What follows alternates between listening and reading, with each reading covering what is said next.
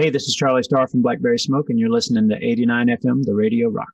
Fala galera, beleza? Eu sou o Wendell Correia e hoje eu vou conversar com Charlie Starr, o vocalista e guitarrista da banda Blackberry Smoke, para falar sobre o novo álbum que eles estão lançando chamado Yuri, Georgia, um pouco sobre o Brasil também, tudo isso com exclusividade para 89 a Rádio Rock. How are you, man? Great, Wendell. How are you? I'm fine too. Thank you, man. And want to start to ask you, how have you been during these crazy times you're living in a couple of years? Well, it's been interesting. The first part of it, was pretty tough being at home, not being able to go on the road and do our jobs, but it was great, getting to spend time with family. And now you are releasing the new album on Friday. You hear Georgia. How was the process of writing and recording this album? It was interesting. Wrote a lot of songs at home, locked down, and I wound up writing. I had a lot of songs already, and I wound up writing more with some buddies that were in the same boat, and saying, "Hey, I got this idea," say, oh, "Okay, lay it on me," and a lot of songs got written that way. So that was interesting. And then making the record was really, we didn't really feel it. I don't think the pandemic had a lot of influence on the record. Once we got in the studio, you just close everything out and you're focused, and it's just like any other time. And the songs are about Georgia, but you recorded on Nashville, right? Yeah, we made it at RCA Studio A in Nashville. And how was working with David Cobb, the producer? Fantastic. Yeah, he's my favorite producer that we've worked with thus far. And I want to, as you guys are talking about Georgia, I want to ask you more about Georgia. For us here in Brazil, who doesn't know the city and the city of Atlanta and the state of Georgia, how would you describe Georgia for those who has never been there? It's beautiful. The landscape is beautiful, very green. Up north, there's that's the start of the Blue Ridge Mountains, so that's beautiful. Atlanta is a big city, it's just like any other big city. There's lots to do, lots and lots of people, lots of good people and bad people, just like everywhere in the world. But Georgia is typically a laid back Southern place. There's a lot of religion and music, and, it's just a great example of Southern culture, I think. And we hear a lot of musicians in music about Georgia here. When I was hearing the new songs, I remember Ray Charlie's Georgia on my mind, and even a more early one from John Mayer when he sang about White Georgia. Yeah. And what do you think is the biggest legacy of Georgia for music? Oh, well, there's so much. There's so much Georgia music, from Little Richard and Otis Redding, James Brown, Ray Charles, REM, the Allman Brothers, the Black Crowes, B-52s, Driving and Crying, Widespread Panic. It's crazy to think about how many different kinds of music. So you can't really put your finger on one thing. There's so many different things. And there's also some really special guests on this record. Correct if I'm wrong, but it's Warren Haynes from the Allman Brothers Band, Jamie Johnson, and the Blackberries. That's right? That's right, yeah. How was working with them? Fantastic. So easy. They're all just such great musicians and great friends, and it's exciting to be making music and include your friends. And did they meet you on the studio? Jamie did, and the Blackberries. Warren recorded his stuff remotely. And do you have a favorite track on this record? I like them all right now. Ask me that in a year. Yeah. And you guys are going on tour in a few weeks, the Spirit of the South tour. What do you expect this time on tour? Do you think people and you guys in the audience will be even more crazy, a lot of more energy after this pandemic? I think so. We've already been playing some shows here in the U.S. and the South, in Tennessee and South Carolina and Florida. And it's just, I can't even describe it.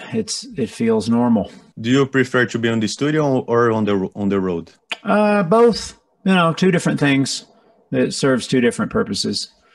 We're a traveling band, so it's really an addiction to travel. But I love working in the studio. I love making records. And talking about Brazil again, what do you remember from the concerts? Because I wasn't there, unfortunately, but I watched the videos. The audience were crazy. They sang louder than I did.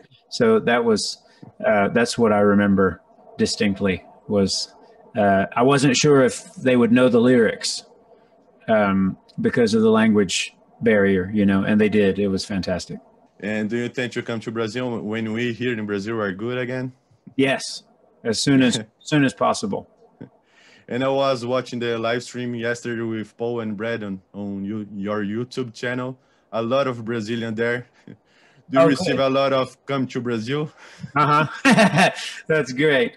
That's great. You also celebrated the 20th anniversary, right? Mm-hmm, yep. What do you attribute the band longevity? I don't know. Well, I mean, we love each other, and we love the work and the music, making the music.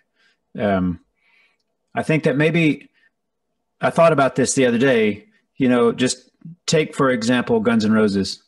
They got so popular so fast, and then they broke up.